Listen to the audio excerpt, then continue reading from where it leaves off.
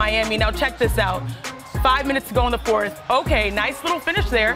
What did you see, Mr. Rose, as this game came down the stretch? Miami got timely stops late. They cut off angles for DeMar DeRozan to get to the bucket. And big block late by Bam against Zach LaVine. But my favorite words in basketball right there. And one, son. Son? That's not Jimmy Butler. That's Hemi Butler, okay? But this guy was clutch all night long. Look at Max Strus. To the max. Came up big when they needed him the most. Made 7 big threes. Scored over 30. He was huge today. Heat win, 102 points on the board. But now before we get to the winners, what did you take away from the Bulls season, which just wrapped up tonight? I think the Bulls have a lot of soul searching to do. They have to figure out what they're going to do with Vucevic in the paint. If you notice, he wasn't much of a factor down the stretch. They hope to get Lonzo Ball healthy. Obviously, if he's healthy, that changes the game. But they really took a big step to me winning their previous play-in game. But this game for Miami was all about character, right? You're the team that made it to the Eastern Conference Finals last year. Correct. You have Jimmy. You have Bam. Bam, they're going to need you in the next series. Yeah. One field goal, that ain't going to get it done. Eric Spoelstra on the sideline. How about this? The Miami Heat are the lowest scoring team in the NBA. But when they hold a team under 100 points, they're 12-1. Oh, interesting. Well, the Miami Heat, they move on to face the Bucks in a first-round series that starts on Sunday. This will be the 4th time that Miami and Milwaukee, they face off in the playoffs. And the winner has gone on to the finals the previous 3 times, including 2013 when the Heat won it all and 2021 when the Bucks did. So, Mr. Rose, what will the Heat need to do to build off of this win versus the #1 overall seed, the Milwaukee Bucks? For Miami, you got to find offense. You know, Kyle Lowry played well in the previous game, knocking down a lot of threes. He was over there watching late. Unfortunately, they were able to pull it out. I mentioned Bam, who only had 1 field goal. But one thing that I'm looking for with the Milwaukee Bucks that isn't making headlines, but it's a story for me, Chris Middleton left the last game that he played in the regular season with a non-contact knee injury. And he's dealt with injuries the entire season. If he can't be himself, that really puts me in position to pick the Boston Celtics to come out of the conference. And what are you expecting out of Giannis Antetokounmpo? Dominance. I'm expecting dominance. Best player, best team, averaging 30, 10, and 5 on 55% field goal shooting. But here's the key for Giannis. Don't settle. You know this, Chene. So many times as a player, you want to show the world the rest of your skills. Yes. I'm going to show you that I can make this 3. I'm going to show y'all that I can make these post moves and these turnaround jumpers. If he's going downhill and he decides it's going to be basket, foul, dunk, layup every time, that's going to put a lot of clutch teams in the NBA this season make the biggest plays down the stretch. Welcome in. It's Playoff Central Live, presented by State Farm here from our World NBA TV headquarters in Atlanta. Lloyd, that makes it sound fancier than it is. Coach Lloyd Pierce, Sam Mitchell right there. I'm Matt Weiner. Good to have you with us. Another fun play-in game. And Miami, I mentioned in our pregame, led the NBA in clutch wins, and they came up clutch late. Yeah, and Coach was right. He talked about that Miami coach, Jimmy Butler, but the guy was Matt Strus in that first half. He gave them the confidence.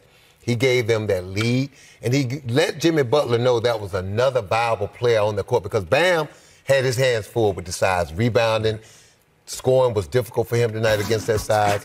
But Jimmy Butler found that guy, Matt Strus, early in the game. He got them going, and then second half, Jimmy Butler kind of took over. And, Coach, you said it. I mean, it's something about this Miami Heat team this time of year because you look at the stats, Chicago should have won this basketball game.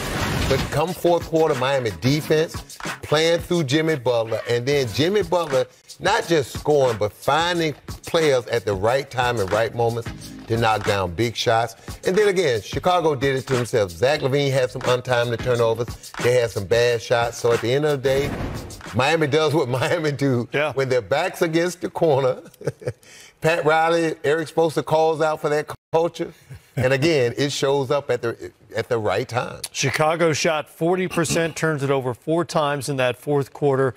Coach, what do you think the difference was tonight? Well, I thought the difference was the adjustment, and we saw a Miami team struggle on the glass the other night against Atlanta. They win the battle tonight, 51-37, led by Bam Adebayo. He was the main culprit in that game, and I thought they made the adjustment. We knew this game was going to come down to their ability to contain the paint, keep these guys out of the paint. Chicago struggled all night. Where they did have an advantage, they hit a couple threes late in the game. It's 91-91, I believe, in the fourth quarter. But Jimmy Butler steps up. Max Strus had the game they needed. They needed one player to get going from the three-point line, and Max Strus was that guy tonight. I know we're early in the history of the play-in, but the 7 threes is a play-in record for Max Strus. 6th time in his career he's hit at least 7 threes. And he scored the first 12 points of the game for Miami. You talked about him showing he could be a viable option for them offensively after the struggles they had against Atlanta on Tuesday. Yeah, because what it does for the Chicago Bulls, now it sends that mental picture that now it's another guy. You know Tyler Hero can get hot and beat you at any time. So now you still got Tyler Hero in the back of your mind. And here go Strus just knocking him down like he did to start the game. And so now here you are, Chicago, and you're on your heels, and you're like, look, we got to always account for Tyler Hero. Jimmy Butler's going to be Jimmy Butler. But now this other guy is the one torching us right now. And I just think they let the game get away from them. They had an opportunity. They went up in that fourth quarter, I think by 5 or 6 at one time. But then they came down, turned the ball over, a couple of bad shots. Just not smart with the basketball. Zach LaVine wasn't as good as he was in that second half like he was against Toronto. DeMar DeRozan does what DeMar DeRozan do. But at the end of the day, Jimmy Butler, I'm going to go back to him. The Butler did it again. I mean, you watch him. It's like he's on one leg. He's tired. Does he have enough to finish? But he finds a way to make plays. And that's the thing. And so you watch the video. Watch Jimmy Butler. I mean, this guy's amazing to me because he's like an old car. You keep waiting for him to break down. But look at that. He just finds them open spots. Right there, he slips in. Backdoor for left. Here's Jimmy Butler again. Playing like a de facto center. He's setting the screen, slipping to the basket, and again, finishing over the bigs in the paint. Doing what Jimmy does. Here's Jimmy with the ball this time. Watch him use this double screen as he fakes the screen, turns it down. Euro steps through the paint for a layup. And again, Chicago, you got to make him use the screen. You got 3 defenders over there. Again, and I don't understand this. Me and Coach was talking about this, and he said Caruso, because he's in the league right now, is a tough defender. But at the end of the day, Coach, I hear you. The heart may be willing, the mind may be there, but the size, you're just too little, Caruso. And here's Jimmy Butler again.